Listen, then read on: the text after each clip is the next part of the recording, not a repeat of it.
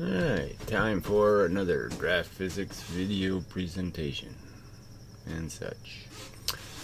So, comments, and then we'll do some Ken Wheeler, I think, and such. So, please don't get mad if I bring up Tesla again. Yes, well, I've sort of made the point. I mean, this is very unfortunate that people realize that conventional physics is full of shit, and then they dig up some other dead artifact to follow instead. So it's it's just like religion. Well, if it ain't Jesus, then I'll go with silly Mohammed.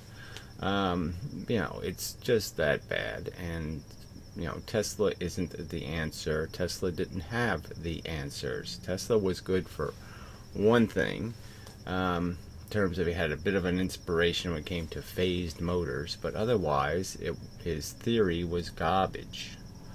Okay. It's not my intention to bother you. Well, again, frankly, shouldn't I be bothered if the truth is that you're just following another false prophet? But you are correct that his transmission system didn't work. Well, none of his transmission systems worked because he didn't understand fundamentally how the mechanism works.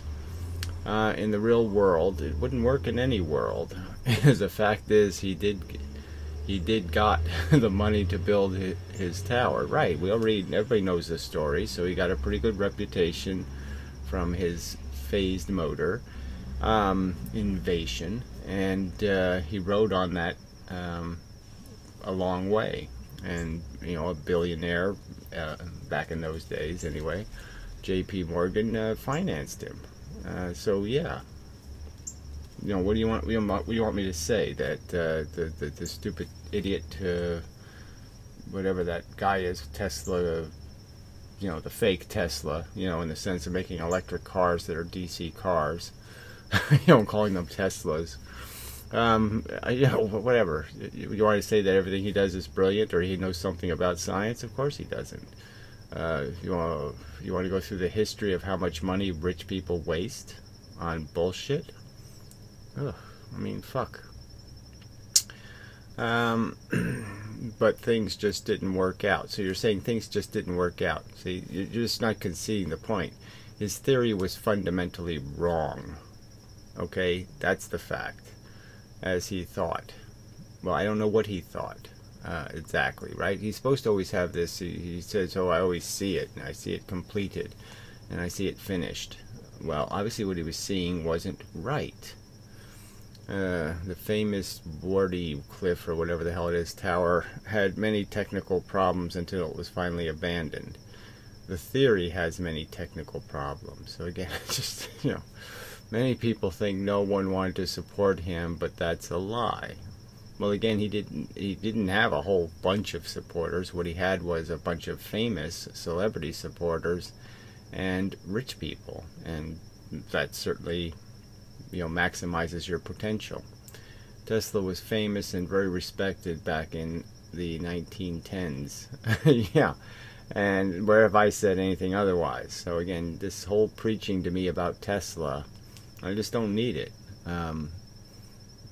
I haven't said anything inaccurate, so fuck you. This is just bullshit. You just want to keep bringing up Tesla. Things just didn't work out as he thought in his theory. So that's the whole point, is people are using Tesla as the alternative. Like Tesla knew better than Einstein and Edison and all these other people, and he didn't know any better. He just knew different, but it wasn't better. Ugh, fuck. And I guess from my perspective, Tesla was, I mean, it's hard to even, there's no point in doing this etherist thing because they all turn out to be etherists. And it's just so unnecessary. I don't understand the attachment to this concept of fucking ether. It's a biblical term in a lot of ways. And it just doesn't, how is that reductionism? It just doesn't seem the scientific approach is to sit there and assume a mechanism underlying the mechanism. No, the mechanism has parts, and the parts aren't supposed to be mechanisms. I mean, I just don't understand the attachment. Again, I appreciate the reply, even though you share significant contempt for someone who just wants to understand your own opinion. Well, that's not what you did. Okay, you sat here and gave me some spiel about how the universe needs to have woo in it. You weren't sitting there saying, what's your opinion? You were giving me your fucking useless, tripey bullshit opinion. So, you know, it's just a mischaracterization. And again, as I pointed out, I'm really not here to opine. I'm here to argue points. So you explain why there's any necessity for me to believe there's any woo in the universe, like you have any kind of evidence that anything intelligent has anything to do with it, or anything even remotely organized. You know.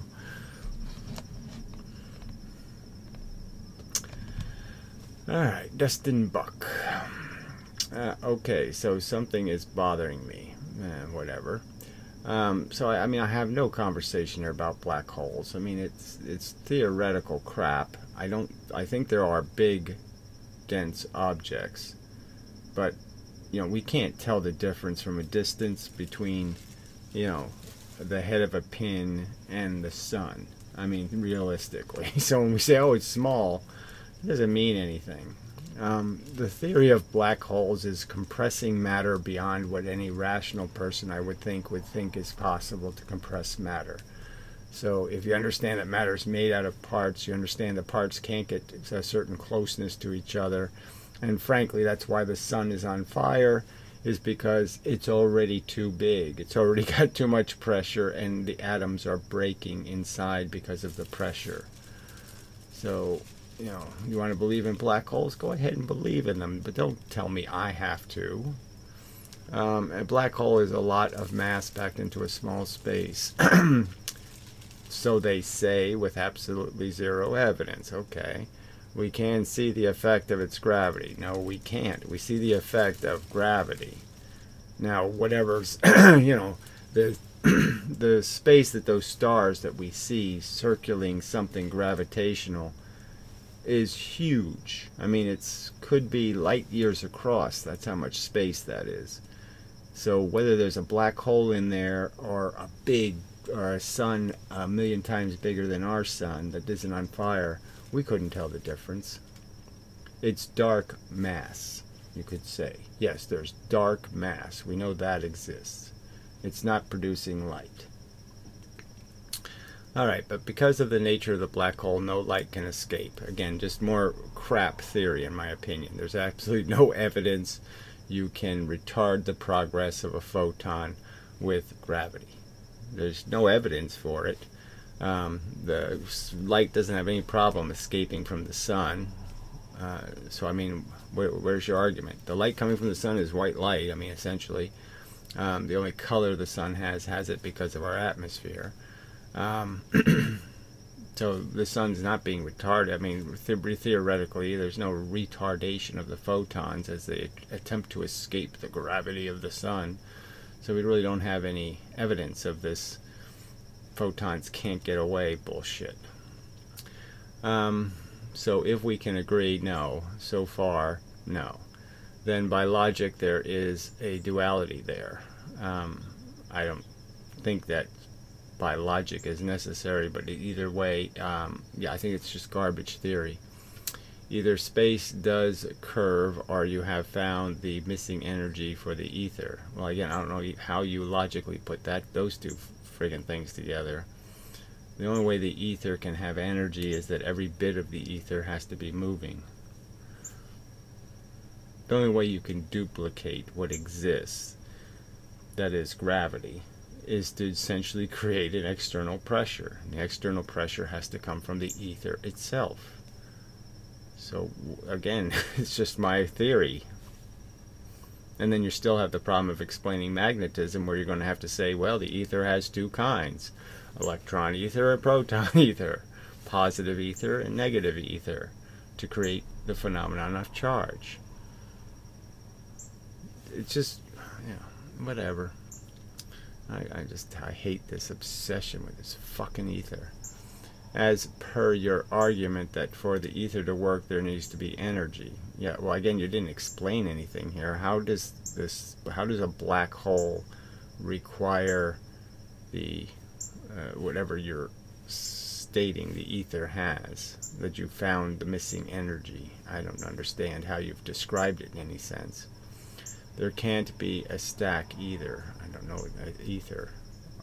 Stack? You mean static? Yes, there can't be a static ether, which means every little bit of ether is moving, which means you might as well just call it particles moving. So why fuck with this? Why bother with the ether? It's superfluous and inefficient to the purpose. It doesn't provide a rational mechanism. The foundation of the universe isn't little things that go beep, beep, beep, beep, beep, beep, beep, beep. It's not little dominoes, and it's not little push-up pegs. It's just not. It doesn't account for anything. As I pointed out, if you start making your ether in confined things, the things that can't go anywhere, but all they can do is vibrate or expand and contract, the problem is the geometry. There's no way to set up lines that mean you can go in straight lines. And we know the universe has straight lines in it. Shit. Alright, that's it for comments. So, to the Ken Wheeler crap. Alright, so 2 videos. One I haven't played yet. But one, he does this plane of inertia thing. So he does set up his ferrocell with only 2 LEDs. Kind of giving the trick away in some respects, but not accounting for that. Not saying, look, with 2 LEDs you can clearly see they just make these curved lines, and you know, each LED makes a curved line, and you overlap all those curved lines and it makes a spirograph pattern and it looks all cool. Well, yeah, it just looks that way. It doesn't mean it is that way. And so obviously the LEDs are affecting the illusion. Showing you only part of what exists. So one LED only shows you a tiny piece of what exists. And it's showing you a deception in the sense that you have to explain that curved line. Well, why is the line curved? And what exactly is the ferromaterial doing while this image is being produced? Now, Ken Wheeler knows, like I said, he's seen the images of under a magnifying glass with a microscope what this thing's doing. So let's not pretend. The little bits of ferromaterial are lining up just like iron filings. Okay, there's a big clump of them at the positive side when you hold the magnet sideways, and another clump of them at the negative side, and they're all pointing out. And that's what they're doing physically. And this curved line is just representing what light does when it reflects off those surfaces, that each one is at a different angle. So it's only certain ones will reflect light back to your eye, and that's all you're seeing. And now the double line is being caused by internal reflections in the glass, and but it adds to the deception. It's just a false signal. So you know, so I'll just play a little bit of this. It's funny. But also too, right at the center here. Alright, so he thinks this plane of inertia, that is the place where the middle of the magnet, you know, this is what the magnet's really doing, okay? I mean, the gravity force goes in mixed, and it comes out segregated out of the magnet, and it comes out in straight lines. And the magnets will line up, so where there's a lot of red, it'll line up pointing black end first, red end trailing. The red is repulsive, the black is attractive. And as you mix the field, that is, more of this black is getting in, then the magnet's going to tilt, and it tilts, and it tilts. And when it gets to the middle here, it's going to be parallel to the magnet. The black end will line up with the red end will line up with the black end of the little ferromaterial.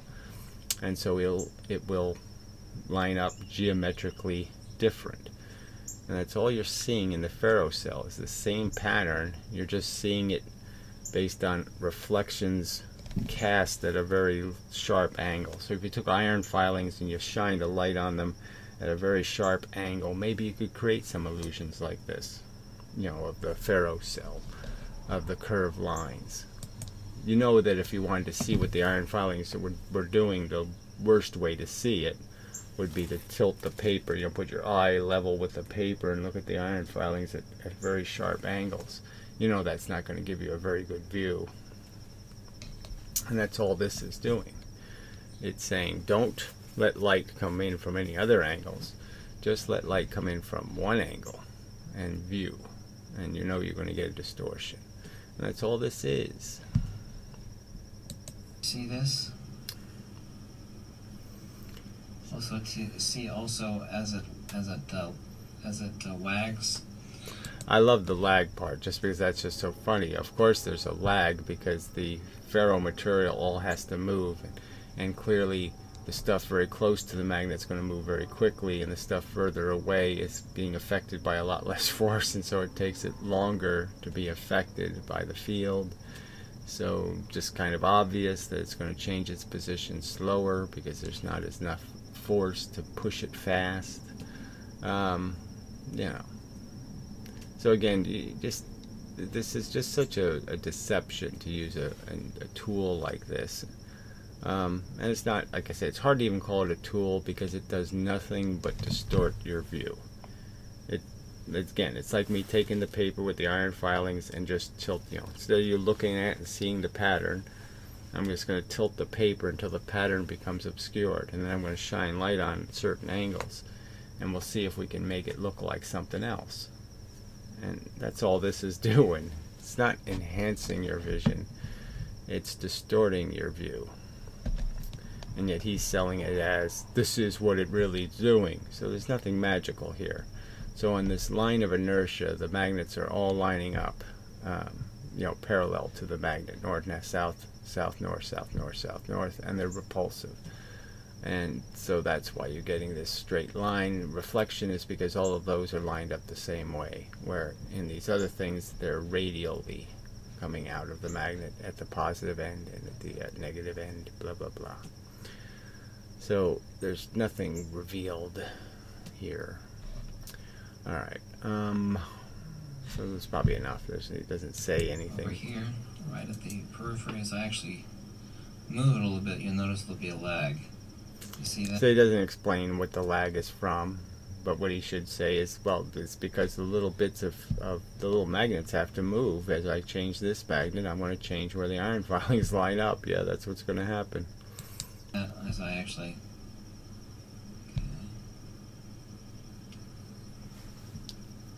So the reason why these lines are so tightly arced is because it's a very powerful magnet. So that's why the lines get narrower the stronger the magnet.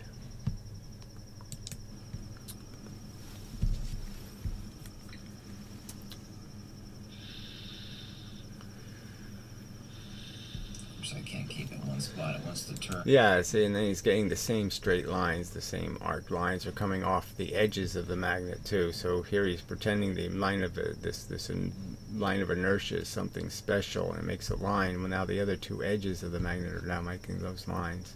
So again, this is just about taking a piece of paper, flat piece of paper, shining light on it, and then you turn it, and you can make all kinds of different appearances. Different things will become visible, and different other things will become invisible. So this is just such crap. This is such crappy physics. Use a distorto viewer. That's all this ferrocell is. It's just a distortive view. Alright, so off to this thing. Light and matter reconciled in simplex cosmic paradigm of observed phenomenon. So this ought to be good. Funny. This ought to be funny physics. I, like you, was brought up on an enormous amount of convoluted, ignorant beliefs as far as science and countless other things. The one thing that I always found differentiated myself is I absolutely refuse to believe illogical nonsense. I can never come... So it's just, you know, it's just such a statement. Everybody on Earth says that, right? You have to demonstrate logic. And so I'm just saying, obviously, you can be skeptical of somebody's logic if they're playing you. You know, they're doing little fake experiments for which they're tricks. They're just parlor tricks. And you can say, well, this isn't a very sincere person. He's always trying to trick me. ...to a reconciliation that Mother Nature is a convoluted. So again, it said this 6 million times, and it could be argued that from everybody's perspective, they could also make such a statement that why would Mother Nature do the God thing? Why would Mother Nature do this? Why would Mother blah blah blah? And this whole thing that Mother Nature is some sort of mother in the first place is so stupid. Nature is just a machine, and the machine doesn't have to have any useful function. Nature can just as easily make steamroller as it can make cupcake. Mess of mishmash. Here's one thing, there's another thing, yada yada. Specifically, so he has all that mishmash in his theory. He has a bunch of tornadoes and swirly bits all over the frickin' place, and no explanation for how they do any of that stuff. None at all. I mean, just no explanation for what's causing any of it. And talking about pulsars, like radio wave pulsars, X-ray pulsars, gamma pulsars, and galactic jets, which they actually also too called relativistic. Yes, well, again, I didn't know you were going to talk about all that crap, because none of that is simplex, and all of that is just their description. They give something a name. So they've done some of this crap where they call galaxies in their earlier form. I thought they called those quasars. And there's another. I'm just saying it. That's the idiotic part, right? That they call the same thing two different things depending on how old it is. If it's far away, it's one thing. If it's close up, it's another thing. I mean, that's sort of bullshit. So astronomy's full of bullshit. Yes. Jets. Here's one end of a view of a relativistic jet. Here in the center, it's emitting trillions and trillions of tons of hydrogen. Also, too, over here on the far left, we can take a look at the edge of a galaxy in this hyperboloidal shape here. So now this is just like finding the smiley face, you know, arrangement of stars and doing the same. This is just astrology, right? I mean, this is just doing this stupid, I can see something in the clouds, and so therefore the clouds are made of water buffaloes because I saw a water buffalo in the clouds. I mean, this is so bad. You know, this draw conclusion based on the aberrant rather than the average. And we actually see this hourglass shape in the geomagnetic precession. Oh yeah, we see all that. Yeah, sure. I'm totally. I see it spinning around. No, I don't see it doing any of that. That defines a little more frequency necessity. Yes, right. It's somehow spinning opposite directions. Okay, fine. See, I mean, this is just such bad physics. To draw conclusions because of the way it arranges in a shape, you know, and it looks like. So again, it's just more of this crap. It looks like. Well, 99.9999999% of the time, it doesn't look like. And this is, of course, the conjugate geometry of the universe, and of course these would be the magnetic, the toroidal, magnetic, and we have the emission also. Right, so all of that totally explained where all the energy came from for all of these stars to be doing all of this tornadoing, where they're all tornadoing somehow, all this energy, all these bits of matter. And from what source does all that energy come from? 2 of trillions of tons of hydrogen. And over here on this image we're looking at a pulsar with X number of solar masses. Now specifically when science... You're not, obviously in this image you're not looking at anything real. You're looking at a synthesized image. Scientists and common human beings talk about emissions. And actually, let me draw a frequency here. Looking at infrared here, and then visible somewhere right about here. And then over here we got X-ray, and then... Well, surprisingly, X-ray is way over here. So it's, if you really look at it, I mean, the difference between infrared and visible and ultraviolet is proportional, but X-rays are a whole nother big jump. they're 1,000 times higher frequency. Over here we have the Greek letter G, looking at gamma. I mean, I think X-rays are 10. Let's see, 10. Well, I won't try to do the math in terms of figuring out the wavelength, but they're like 10 nanometers compared to visible light, the average being 500, let's say, or whatever. So, 500 versus 10, it's a big jump. And then something in the order of 20, 30, possibly even 60 magnitudes higher than that, we have what should be, let me erase all this stuff here.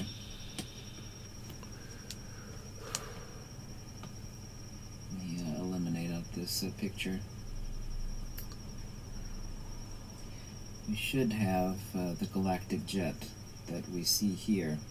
The reconciliation of light and matter, which I've been... So again, it's this who knows what is the reality is, right?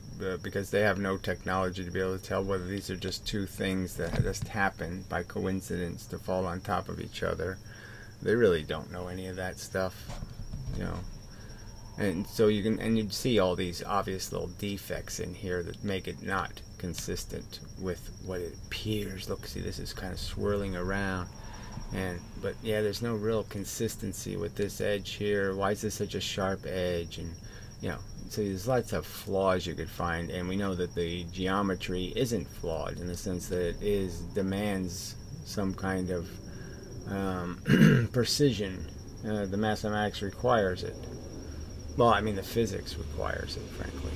Been working on for years. I knew I had to have the most divine, simplex answer possibly imaginable, because we're not talking... So again, it keeps saying that somehow this is simple, and simple how am I supposed to think it's simple? That what, things just spin for no reason, they swirl a bunch of atoms that are out there for what reason? How'd they get there? Did they come out of the thing? Are they going into the thing?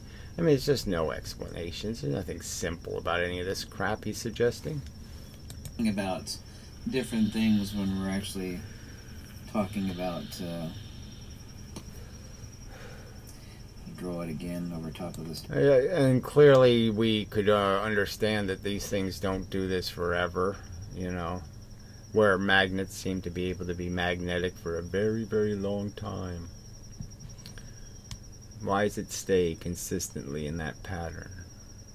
Oh, that's because the magnet isn't doing anything. It's just filtering what's coming in and it's just throwing it back out a different way. Diagram. Oops.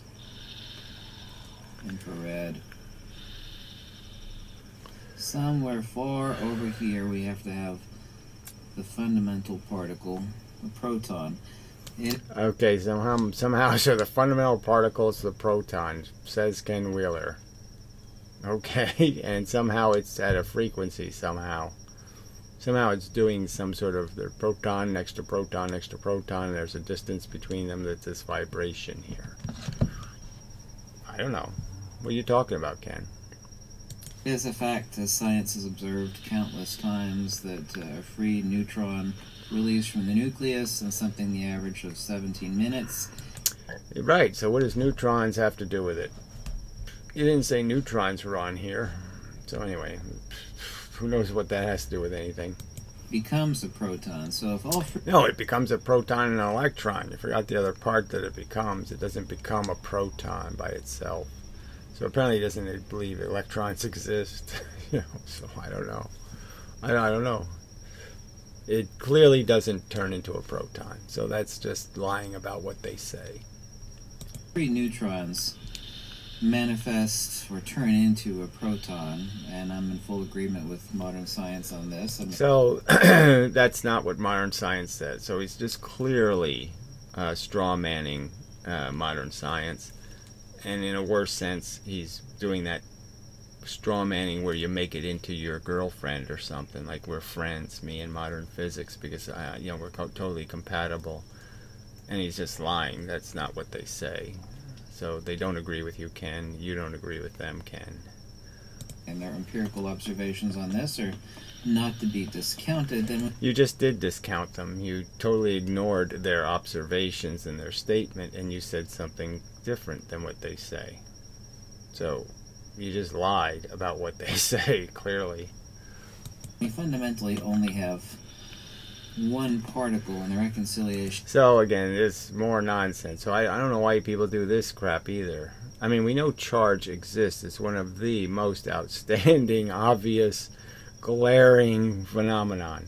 And it's the whole foundation for Maxwell, in the sense that all of those equations put together to make this connection between magnetism and electricity clearly the transition is from the idea of a monopole of force and then a dipole of force, that is the two opposite poles. So you go from having plus and minus separate from each other and two plus and minus smashed next to each other, and there's a consequence to smashing them next to each other.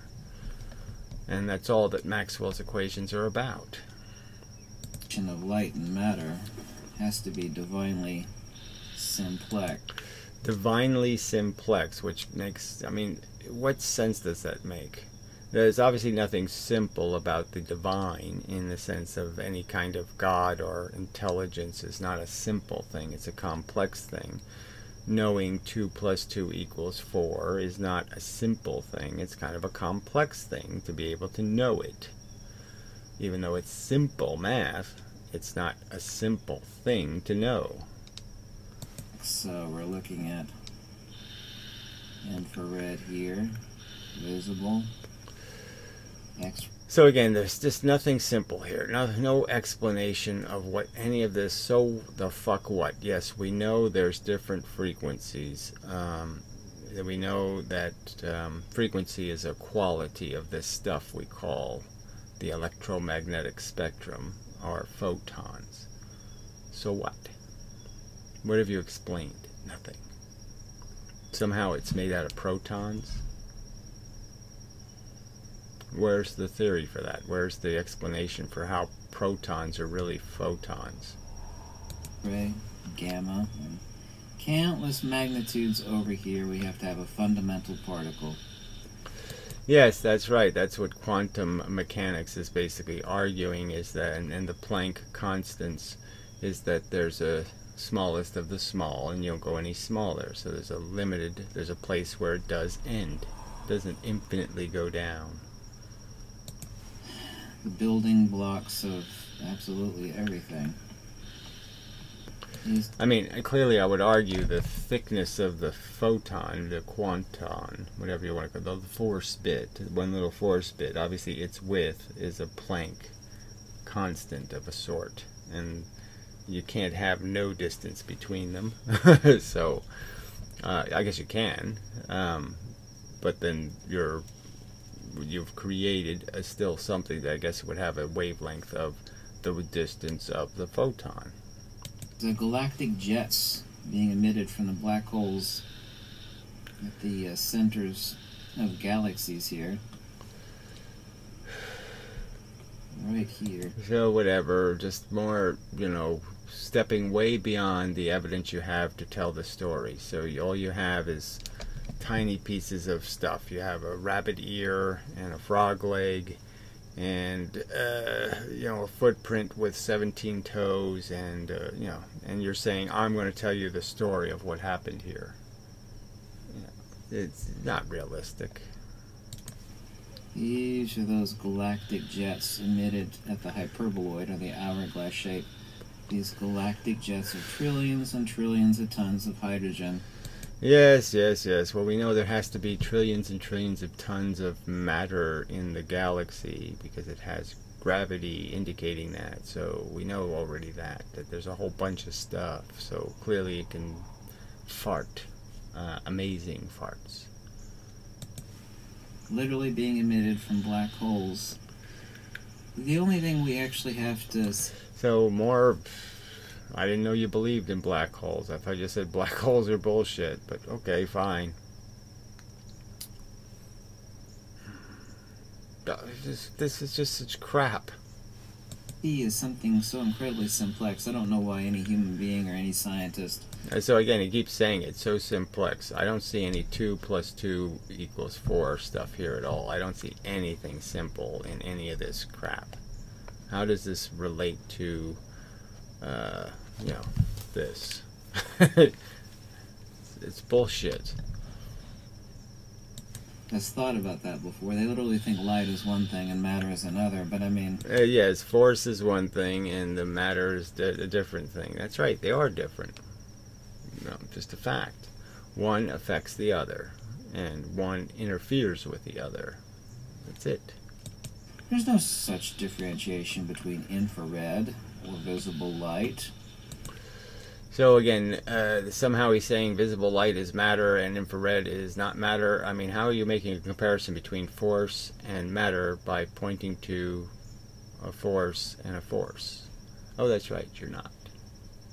Or X-ray here, or gamma here. This is all EMR. Excuse me, electromagnetic radiation. Yes, we all know that. But what do you think a frequency is? What do you think it's made of? So he buys into their bullshit that it's somehow 2 kinds of wavy bullshitty thing, some sort of wavy coaxial cable. This is the coaxial circuit. There, he said it again. How's it coaxial? How is there a forward and a back thing, and how is there a circuit? How is any of that happening? He thinks there's one of these toroidy things in every little photon. It's all sorts of figure eights. It's a bunch of little affinity signals because that looks cool. He's the one dressing nature up, right? I mean, he's the one putting nature in tutus and, you know, little poofy dresses and swirly bits, you know, little swirly dress he's putting on nature. He's the one turning it into a whore. Light with transverse electrical magnetic longitudinal dielectric pulse perturbation. Okay, so that's simple. That jargon is simple. The dielectric pulse perturbation. By what mechanism? How does it do that? That makes up the coaxial circuit of an ether. Yeah, it's a coaxial circuit. He said it again. I mean, a coaxial cable is a shielded cable. It's a cable with a cable inside of it, insulated between them. How is a photon anything like a coaxial cable? It's stupid. This isn't simple. It's stupid. Perturbation that we call light. But we only think of light as being this super tiny section of EMR. We don't think of... Well, then we think of it perfectly rationally that way, but yes, most of the physicists know that there's an entire spectrum of photons being produced at different frequencies. Yes. But a lot of them just happen to be in this visible range. A lot of them produced by the sun, for example, are in the visible range. Things we don't see as different things. We think of, well, X-ray is one thing, gamma is another, infrared is another. Well, no, they're not. So again, who's he arguing with here? Another straw man. He's just pretending that there's somebody has some confusion about that, and that somehow physics doesn't know exactly that it's sort of arbitrary. We see visible photons because they happen to be of the best resolution and the less damaging, right? So it would be a lot harder to make an eye that was an X-ray eye, because somehow we'd have to make it impervious to the damage the X-rays do. They're because they have this extra energy. And in lower frequencies, you get crappy resolution. You're not going to be able to see any detail. It just happens that in this visible range, you can maximize the amount of information you can gain. It's the best thing to view in. Now, yes, the higher resolutions would be better, the higher frequencies, but as pointed out, they're damaging. They're difficult to make a material mechanism that can survive them. So that's why we don't have such mechanisms. That's why some insects can see ultraviolet. All right. So it's possible, but we didn't evolve to that, and we're a more complex organism that's, and we have a different kind of eye, and you know, it's just not going to work. It's going to do more damage than it is going to give us a view of the world. So it's not that complicated. You know, visible light just happens to be the kind of force energy that you can glean the most information out of with the least damage. The ratio between damage and resolution is peak. There's a lot of the energy, and it's at a high enough frequency to get detailed resolution. They're all one and the exact same thing. It's ridiculous is thinking that ice, water, and steam are 3 different things, and of course they're not. Well, they are fundamentally different things. Yes, the geometry of the structure is fundamentally different. So when it's ice, it's, you know, they're forming a circle, the atoms. When it's liquid, they're broken, you know, and when they're steam, they have no geometry at all, barely. So what are you arguing? Of course they're different. They're physically, chemically, structurally, let's just say structurally different. The distinction is not irrelevant or meaningless. And the distinction between infrared and X-ray is not meaningless. It's very meaningful to an electron. The electron leaves the atom when it's hit by X-rays. The electron merely vibrates in the atom when it's hit by infrared. Huge fucking difference. They're all one fundamental. I mean, it's like making a plastic gun and putting real bullets in it. There's a difference. You know, it's stupid to say all guns are the same. No, they're not. It's stupid to say all fabrics are just as strong. They're not. It's fundamentally different to make your clothes out of paper or make them out of carbon fiber. Obviously, so one thing.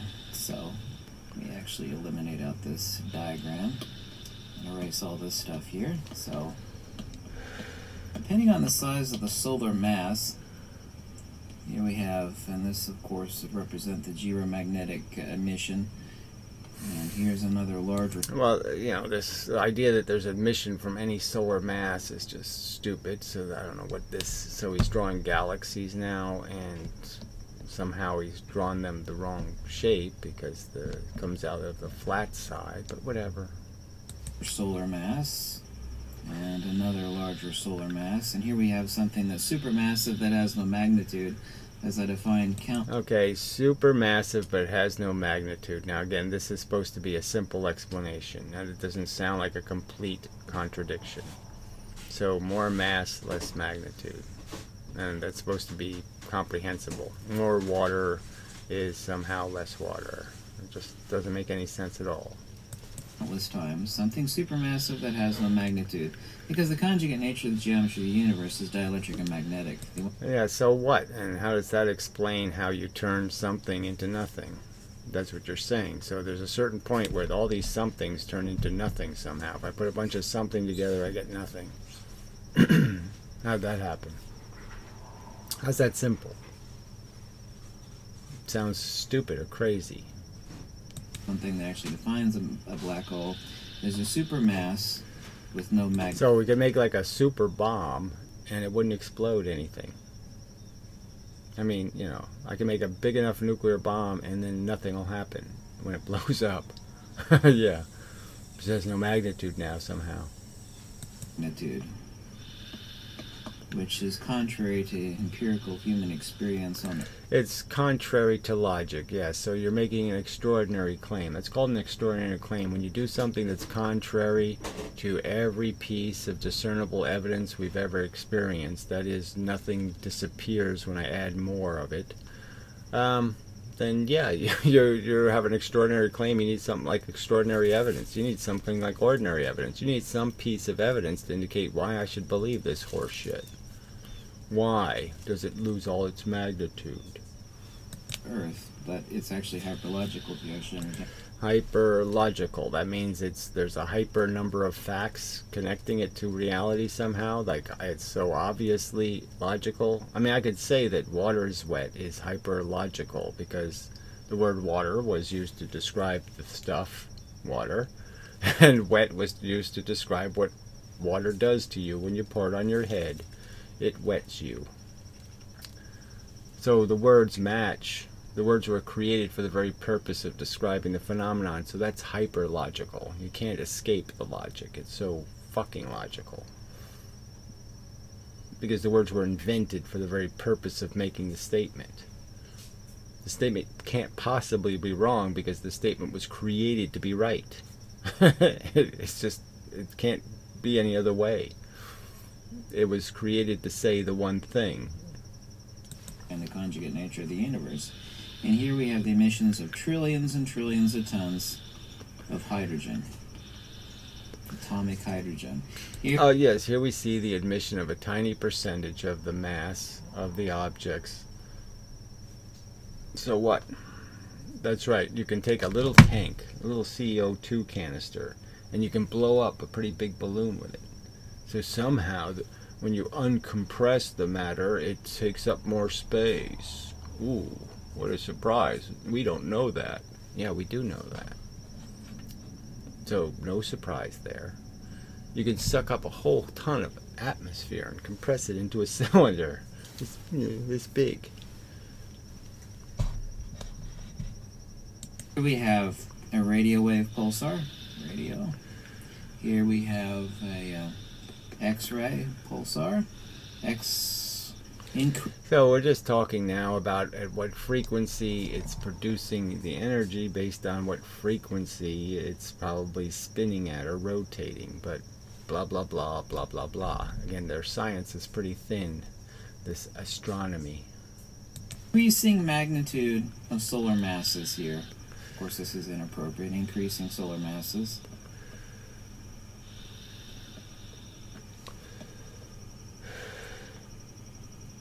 Here we have a gamma.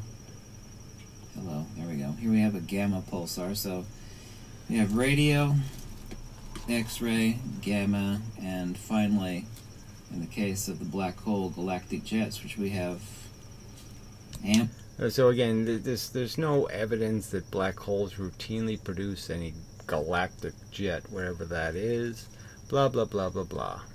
Again, there's no evidence that there's black holes. All there's evidence indicating is that there's mass and forms that we don't understand because it's not producing any visible light. And but you could argue that it's not reflecting any light either, which is weird. So, fuck that. Yeah, it doesn't sound logical to me. Simple optical evidence for both Hubble and otherwise, with increasing magnitudes of solar masses, we have one and the same thing along the electromagnetic. So there's no evidence that these things are associated with solar masses, so I don't know what, this is just talk. Spectrum of electromagnetic radiation. Way down over here, we have infrared increasing, and countless magnitudes, who knows what, 30, 60. Right, so he also implicit in what he's saying is somehow there's less magnitude in if we go higher than X-rays, that somehow the photons lose magnitude. There's no evidence of that. We just can't detect stuff at those frequencies because all of our devices require, they're frequency sensitive, and we can only detect certain frequencies that we can create oscillations to match. We have to be able to create a matching frequency to detect a frequency, essentially. And what we clearly do know, though, is that gravity's doing this.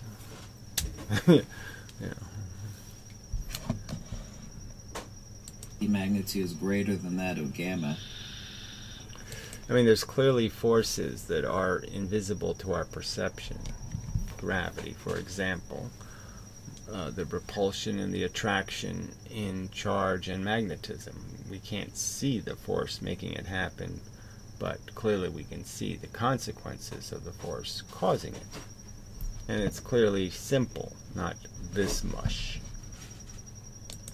Radiation, we actually have the emission of the fundamental building block of the entire universe, hydrogen. And of course all elements, as I'm in full agreement with all branches of science, are nothing other than compounded constructs of hydrogen. I mean, well, you could say of neutrons also, that neutrons are essentially a crude form, or even more, or you could argue even more sophisticated form of hydrogen, in the sense that it's more the electron and the proton are even closer to each other. And when they get further away, they become hydrogen.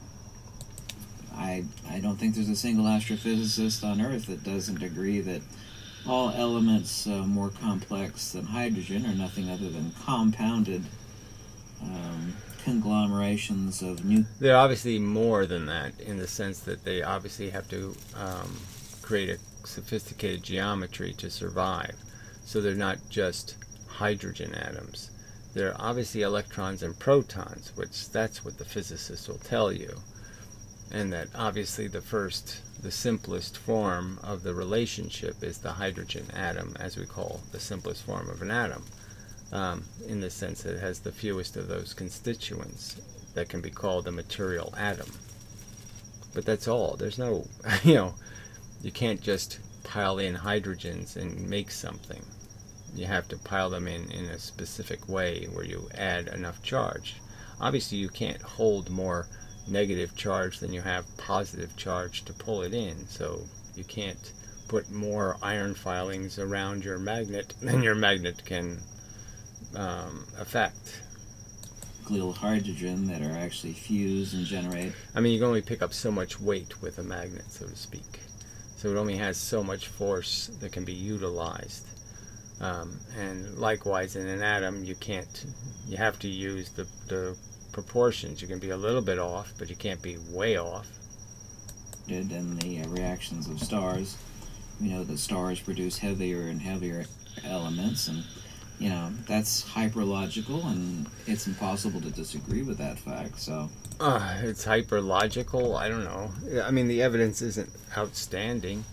But I would argue that obviously atoms have to be created in pressure. That's where you get to move the electrons and the protons around, is in a pressurized system. And the only atom arrangements that can survive outside of that pressure are the ones that we know of. There's probably lots of arrangements that can survive inside the sun, but they can't survive outside the sun. They can survive in pressure, but not outside. But whatever.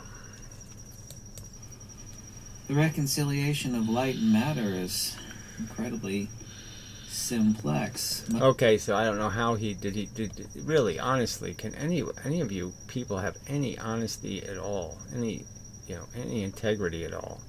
Was there anything simple about how he reconciled matter and force here at all, or photons? Where was the reconciliation? Mother Nature can't be that simple. We're simply looking at the electromagnetic spectrum, where increasing frequency culminates literally in the generation of a ZTP, zero-time particle. So zero-time particle. So now we have some new thing. So again, this isn't, he doesn't have to have any evidence. He can just create some new thing, a zero-time particle. Whatever the fuck that could mean. Hydrogen. Here we have a radio pulsar, here we have an X-ray pulsar, here we have a gamma pulsar, and here we actually have a black hole that's emitting trillions and trillions of tons of hydrogen. And all of these things have one thing in common. That is they are put together and then they fall apart for some reason.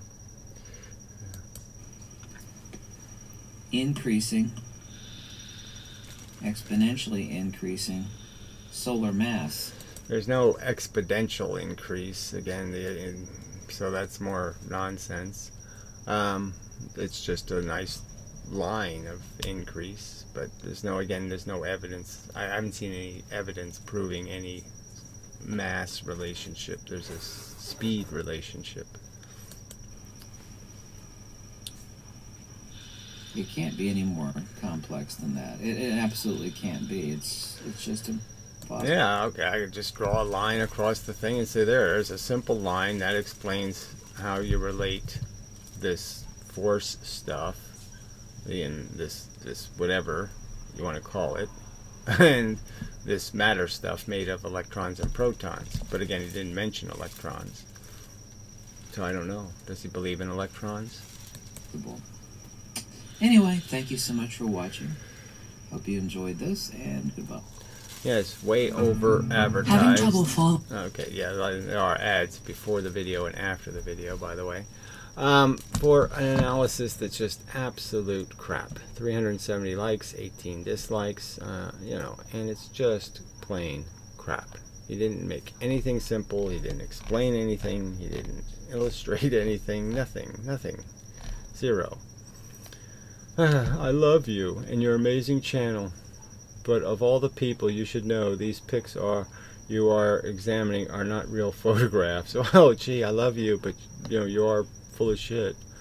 Pulsars have nothing to do with neutron stars or black holes. So here we go. Just now, you know, probably thumbed up the video though.